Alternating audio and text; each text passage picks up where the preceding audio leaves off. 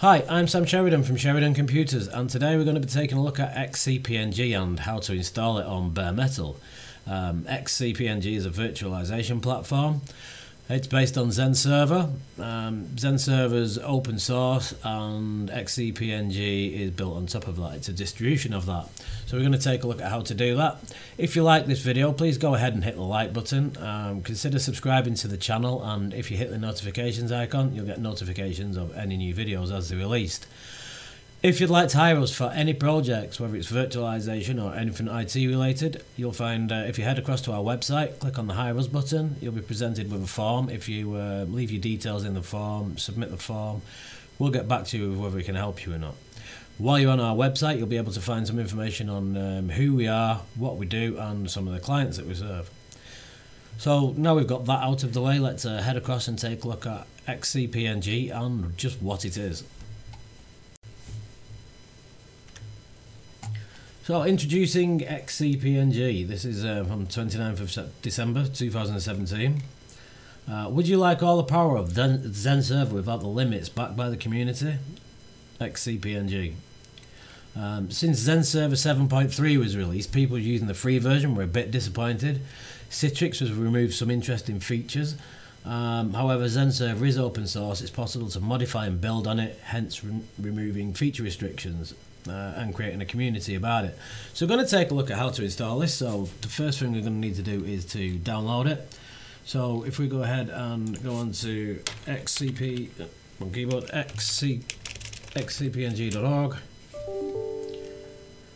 hit download. So we can grab the ISO from here. You can do it from a bootable USB stick if you're going to do that. We're going to boot off the ISO and do it that way. So to download the ISO, we'll get it here.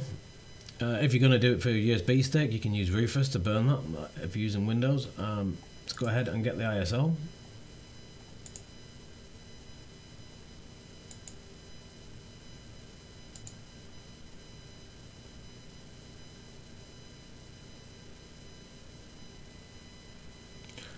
So we've got the ISO file, so now I'm going to copy that onto my hard drive so I can boot off it. So I'm going to do that real quick. Okay, I've prepped the hard drive, so we should be good now to head across and do it.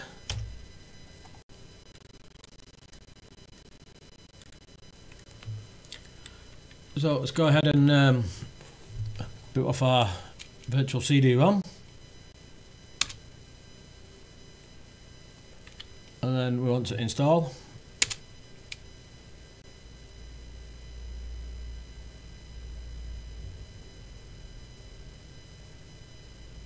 Okay, so select your key map, UK in this case.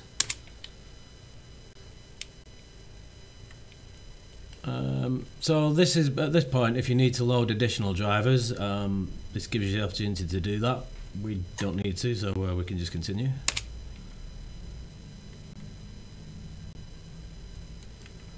So accept the end user license agreement. And select the hard drive to install to. So we're going to install to that one.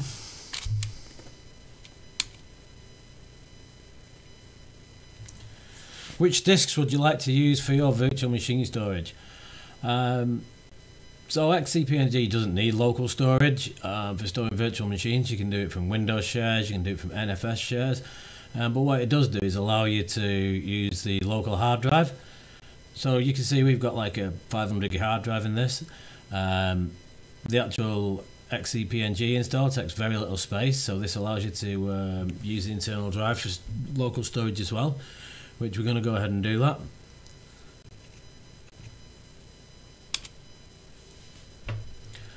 Select your installation media to local. Skip verification. You should verify your media if you've not used it previously. Just go ahead and put a password in.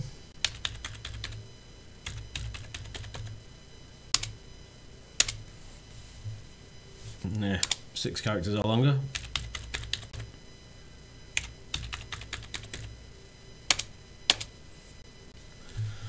So at this point we can go ahead and configure the networking. So we're going to leave it on DHCP. Obviously, if you want to set a static IP address, you can do that at this point. And you can assign a VLAN if you need to. Host configuration. XCP-NG YouTube. With DNS servers, we'll let them pick up from DHCP. Go ahead and set your time zone.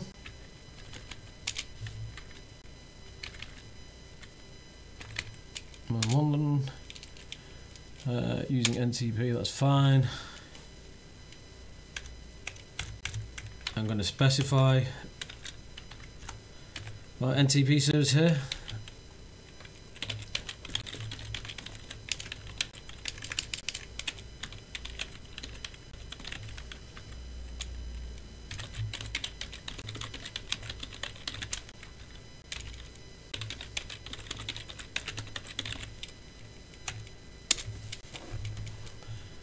So we've collected all the information required. Please confirm you want to install. Yep, let's go ahead and install.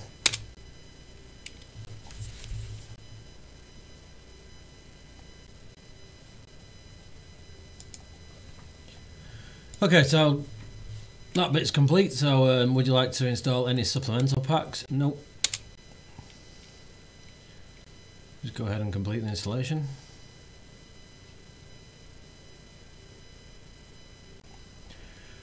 Okay, so installation complete. Remove any local media from the drive and then press enter to reboot. Let's go ahead and do that.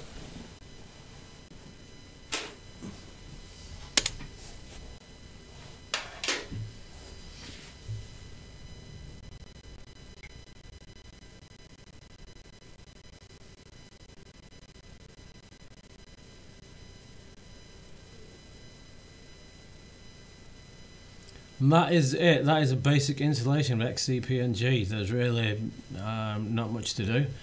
As you can see, we've got status display, and we can see we've got an IP address, network management interface, authentication, virtual machines, none in this case, disks and storage repositories. Resource pool configuration, see hardware BIOS information. So as you can see, this is a Dell system. A keyboard and time zone, remote service configuration, backup, restore, update, technical support, reboot or shutdown. They can drop to a local command shell. So you can administer it from here as well by dropping to the command prompt and using the CLI. That's really not much fun, especially when you've got to copy and paste your UIDs and stuff. So for administering it, I suggest you use XCP-NG Center, which runs on Windows. Alternatively, you can use XenOrchestra. XenOrchestra is worth installing anyway. I'm not actually going to go into XenOrchestra in this video. I'll do a separate video on how to install XenOrchestra. It basically sits in a virtual machine. And it provides a lot of features as well. If you're building it from source, you can do your backups and everything from that. So if we go ahead and take a look at XCP-NG Center. So this is XCP-NG Center, and it makes administrating your systems a lot easier. So you can go ahead and add a new server. So what was the IP address of ours? 10.1.10.100. So let's go ahead and add the server in.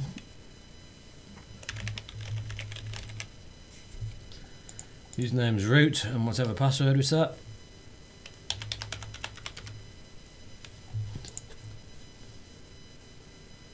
And as you can see, we are now connected to our system. So we can see the name of the host, default install of XCP-NG. You can see the uptime, management interfaces, memory. So this Dell system's only got 4 GB of RAM in it, but it was good enough for demonstrating today's purposes. You can see the version details, license, and number of CPUs. So this is an i5. You see how much memory is in use, storage, and we can connect storage repositories to install virtual machines from here. You can see the networking, physical NICs that we've got in the machine, GPU, not available on this host, USB if we want to connect any USB devices. We can pull the console up and log directly into that. So this is the console on our XCP-NG host. If we do a console, again we can pull that up.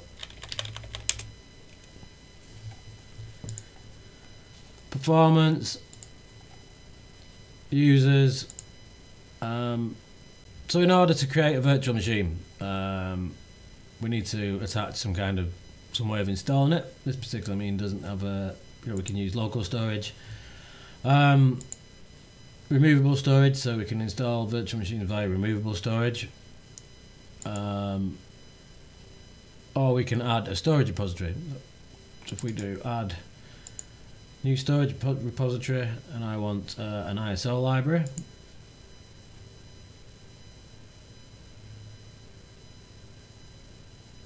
let's have a do Windows library, SMB ISO library, share name,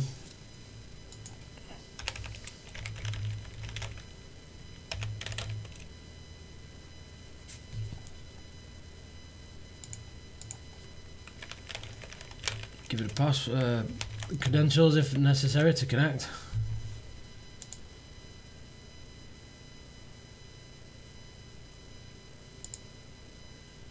So now we have our ISO library connected, and we can see all the ISOs that I have on there. Also search for if you want to.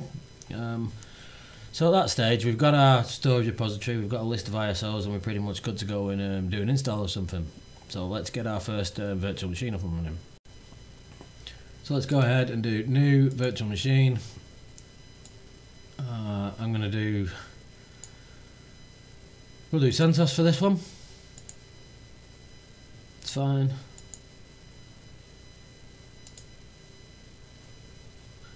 Place the VM on this server. So if you've got multiple servers, XCP-NG Center can connect to more than one hypervisor.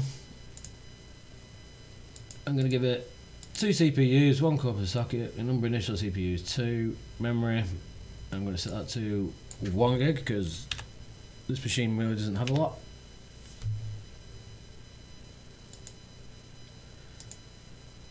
Use these virtual hard disks, so you can create extra disks, so that'll do us for this time. Network interfaces gives you the summary of what we're going to create. Let's go ahead and create now. I'm not going to start it automatically. You can see the status down here, creating disks, and now we have our virtual machine CentOS.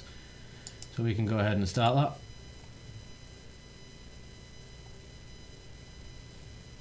Let's take a look at console. So let's go ahead and install it.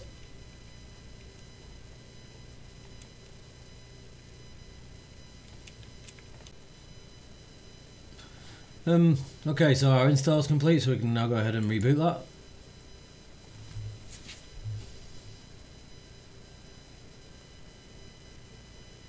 So now our CentOS machine is running.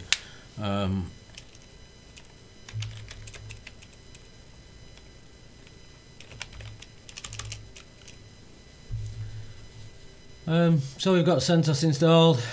Do we have internet activity? Oh.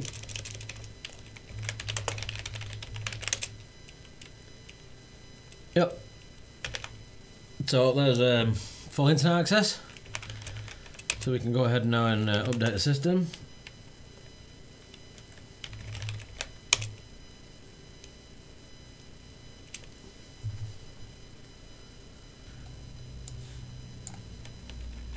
So we can now put in as the user that we created earlier. And obviously now that we've got putty, we've no need to user console because it's limited.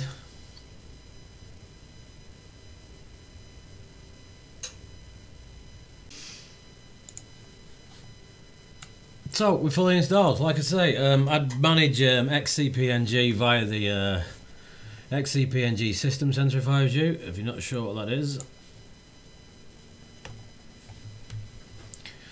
So if we head over here and we go to XCP-NG and we want the Zen admin. And this is the System Center which you can download from GitHub.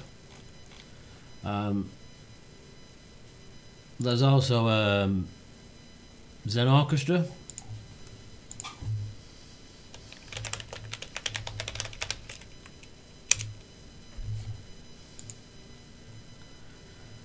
And Zen Orchestra is a web interface for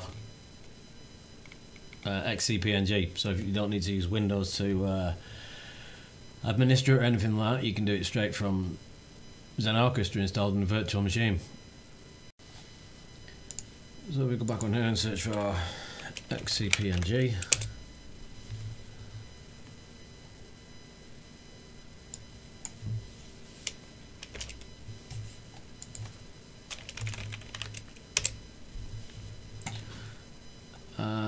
There's a script that will allow you to install Zen Orchestra with no hassle. So that's about it for this video. That should be enough to get you to install XCP-NG and create your first virtual machine. And the process is similar to just keep adding machines to it. You can obviously just go through the install process again on another machine or two, and then basically just add it into the XCP System Center as we did with the first one, and you can control them all and create virtual machines from there, and you can create pools of machines, etc. As I say, that's it for this video. If you made it this far, thank you, and please take the time to hit the like button, and as I said at the beginning, please subscribe to the channel, and if you hit the notification icons you will get notifications of any new videos that we do. If you would like to hire us for any projects, please head over to our website at sheridan.co.uk and press on the Hire Us button.